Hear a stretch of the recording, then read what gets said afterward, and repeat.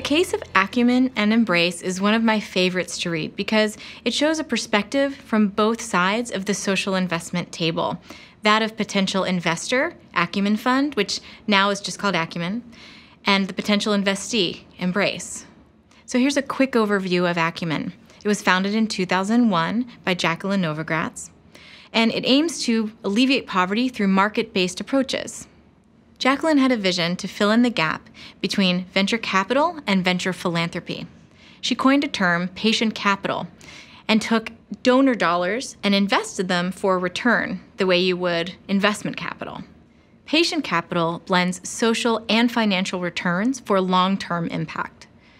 In particular, here are some qualities of patient capital: long time horizons for the investment, a relatively high tolerance for risk, a goal of maximizing social rather than just financial returns, providing management support and business acumen to help pioneering new business models succeed, the flexibility to seek partnerships and subsidies from governments and corporations, or to co-invest when it's beneficial to low-income customers.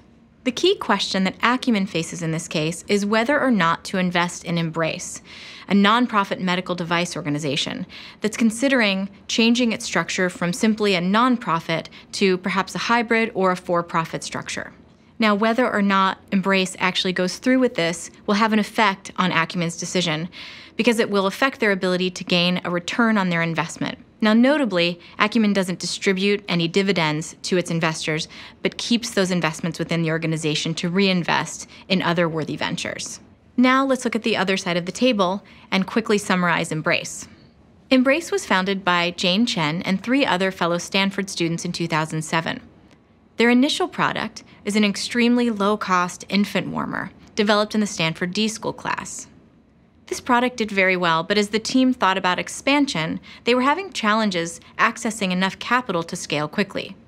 They had originally incorporated as a nonprofit for 2 main reasons. In their words, first, to adhere to their social mission, and second, to build trust with key constituencies. But now they needed several $millions of growth capital and felt that a structure as a for-profit or a hybrid might allow them to access that capital more easily.